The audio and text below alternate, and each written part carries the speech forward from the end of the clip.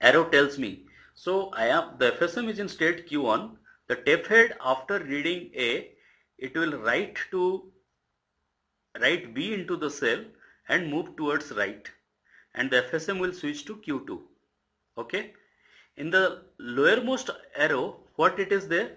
So after reading A, the FSM will move to Q3 and the tape head will write D and move towards left. Clearly, these two are non-deterministic because on the same input symbol A, I am performing two different things. Understood? Yes, So it is non-deterministic, and since in a Turing machine there is nothing non-deterministic. Okay, everything is deterministic in a Turing machine. So it is not valid.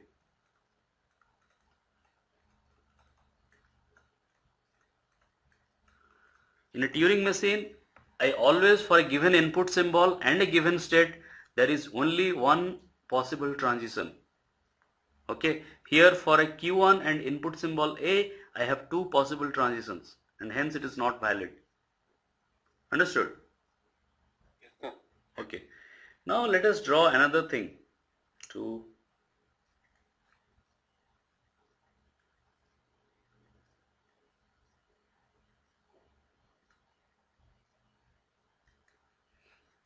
suppose I am in Q1. Okay. Moving to Q2, A/B, R, and moving to Q3, B/D, L. So is it a valid one or invalid one? Valid, sir. Yeah, it's a valid one because I am I am switching to two different states and behaving differently with two different input symbols. Okay. Now let us see the concept of halting. So I have already told you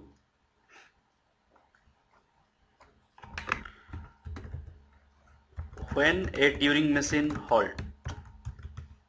halting of a Turing machine. So tell me. So when it reaches a non-final state from where no possible transitions can occur, no further transitions can occur. A Turing machine halts if it reaches a state from where there is no possible transition. Okay. Now if that state happens to be a final state, then Turing machine accepts the string, or else the Turing machine rejects the string. Okay. So the behavior of the Turing machine can be categorized into two parts. First, either it halts or it may go to an infinite loop.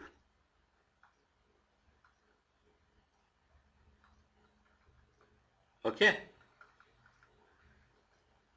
Now if it halts and if the state is final, then it accepts the string,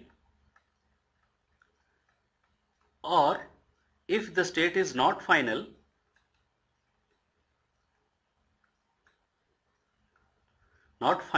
then it rejects the string. Okay. And if it may enters into an infinite loop, then also it rejects the string. It does not reject the string, it enters into an infinite loop. I cannot decide whether I can accept or reject the string. Okay. So such strings are called as undecidable. Okay. The Turing machine cannot decide whether to accept or reject a string. Understood? Yes, sir. Okay. Now let us with this concept. So all the concepts related to a Turing machine, I think it's done. What a Turing machine contains, how it works. So how it works, you should write the initial condition of the Turing machine, on every step what the Turing machine do, and finally what can happen to a Turing machine.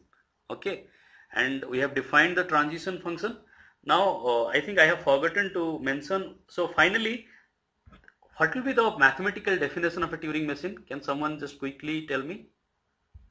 So mathematically, I can tell that a Turing machine is a tuple. How many tuples? Let us see. So M is equal to, first Q will be the set of states. Okay. There will be a input alphabet set sigma. The tape alphabet gamma. There is a transition function delta. Transition function.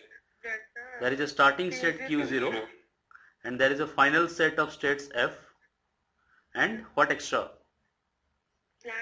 There is a blank symbol capital B. Okay. So these things constitutes the means mathematically, if someone asks what will be the mathematical definition of a Turing machine, so it will be a 1, 2, 3, 4, 7 tuple thing. Okay, represented as shown in this slide. Understood? Yes, sir. Yes, sir. Okay. Now people says that Turing machine is much powerful than a normal DFA. So if we can simulate a DFA using Turing machine, then I can say that any language which is accepted by a DFA will be accepted by a Turing machine. Okay? Yes, sir. So let us see a small example. Okay. So the question is, construct a Turing machine. Let me write you.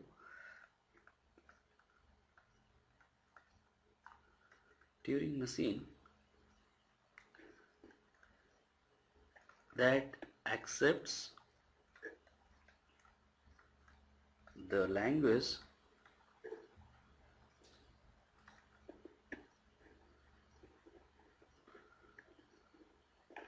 L is equal to A star,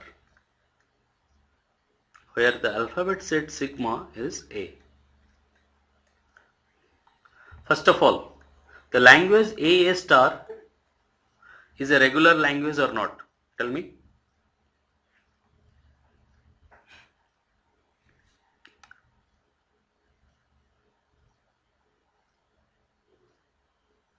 If someone asks that L is equal to A star is a regular language or not, what you will answer? Yes. What? Yes, sir. Why? Yes. Why? Because it can access. I couldn't hear you. Sir, like we can construct a DFA which can accept this. So the theorem says of regular expression says that if there exists a regular expression for a language, we can always construct a epsilon NFA for it, or we can always construct a machine that can accept the strings of that language. So since I am writing L as a form of regular expression, that means this L can always be accepted by a finite automata. The theorem as for the theorem, and hence it is a regular language. Understood? Any language represented which can be represented in terms of regular expression is a regular language. Okay, so it's a regular language, and that means, so if you want to draw a normal DFA, what you will do? So it is a starting state, suppose Q0. Okay, on a transition to A, it will go to Q1 and remain, and the Q1 is a final state, and from Q1 any possible transition of A, it will remain there. Yes, sir. Okay, so this is the DFA representation for this language that accepts this language. Now let us try to draw a Turing machine that accepts this language. So So suppose my input string is